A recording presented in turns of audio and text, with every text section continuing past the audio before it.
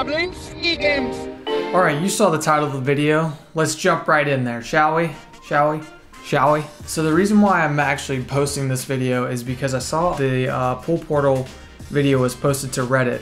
I started reading the comments and was cracking up because people are arguing how it was made. So this person says, my guess it's a green screen and the splash is CGI. I don't know if this comment is legit or if it's a joke, but if it's not a joke, I mean, it's the best compliment anyone could give you. I don't know.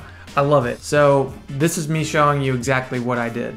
So here's the actual shot we ended up doing. This is like the original film of it. Smegik Snilbash. He crushed it. He crushed the reverse. So I told him after he jumped in, I needed him to stay down there for a few seconds. Perfect. Nice. All right, now we're going. Yeah, so this is just me explaining, like, you know, you can be animated on this side because he's going to be much smaller in the screen. So the important part of this is that he does a pencil because I felt like it would be more seamless. Welcome to. And once again, I told him to stay down there as long as he could. That way you couldn't see him. See how right now you can't really tell that he's down there, and now he's swimming back up. This is just so funny. Perfect. Perfect. That was excellent. All right, so now we're in After Effects. I'm just gonna drag this clip into a new composition. Okay, so we need to grab the 2 points of entry. All right, we'll go ahead and we'll cut that. So I'm cutting that by pressing Command-Shift-D. That's a shortcut in After Effects to cut it there. Welcome to. All right, so we know that's where he goes in. Yeah, we're ready. We're shooting. All right, so let's cut there.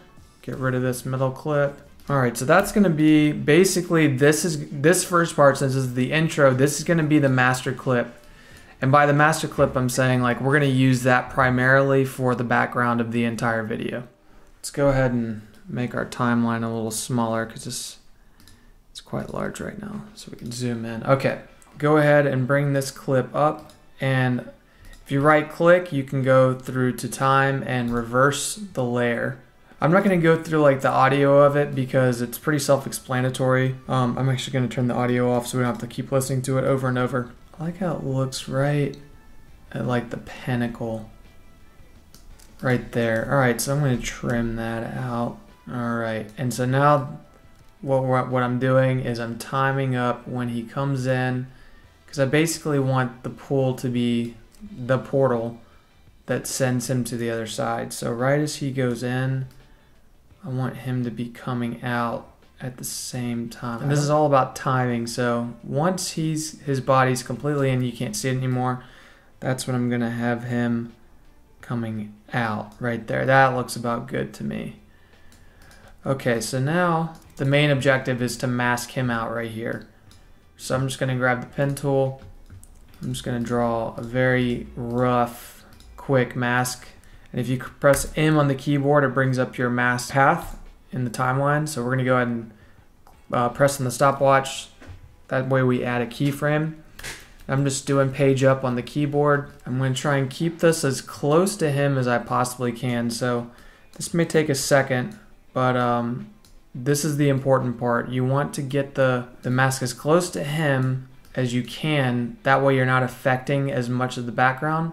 But also keep in mind, you don't want this perfectly on him because we're going to be feathering this. And feathering means like you're blending it. You don't want it to be too close to them because if you feather it, then it'll feather out his skin, which we don't want him to be touched. All right, so let's just keep going. All right, so again, this mask is not perfect by any means. In the beginning, I'm trying to keep the splash in as much as I can on the front end, and as he comes out, it obviously gets closer to his body because we want to reveal this back layer where he's initially jumped in. And that looks pretty good. That looks pretty good for right now. Okay, so now the next step, now that we've done that rough mask, as you can see on the outer edges right here, it's not blended in very well. So if we press F on our keyboard, I'm just gonna set this to something. I'm gonna get back to where it's closer to his body. And I wanna feather it out as much as I can without affecting him too much. All right, now to blend this even further, let's go ahead and watch this from the beginning. All right, he's about to jump in. Okay, so now we want to blend this part into the original video. I mean, this is really the simple part. You just do a simple cross dissolve. So I'm pressing T on the keyboard for my opacity. I'm going to set it there at 100% and then go up to the beginning of the clip and set it to 0. Let's see how that looks. There we go. The other thing I did was I added in, I call it lumetry. I've heard people say different things. I don't know what it is. I just came in here and I've just lowered the shadows a little bit. See, that matches the sky. It affects him a little bit, but I'm okay with that. I really want that sky to be matched. Let's see how that looks. I mean, that's pretty good. So yeah, guys, that's the whole tutorial. I'm going to try and start making more of these and also incorporating them more into the videos. I have like 6 different ideas for the next Jablinski game, so whether or not we get to film that, we'll see. Yeah, anyways, this video is sponsored by LaCroix. Just kidding, but if you want to sponsor me. I love your products. Feel free to leave a comment below if you have any questions. I'll try to answer anything that I haven't covered here. I don't know how to end the video, so I'm just gonna physically leave because I think that makes the most sense. Okay, see you guys.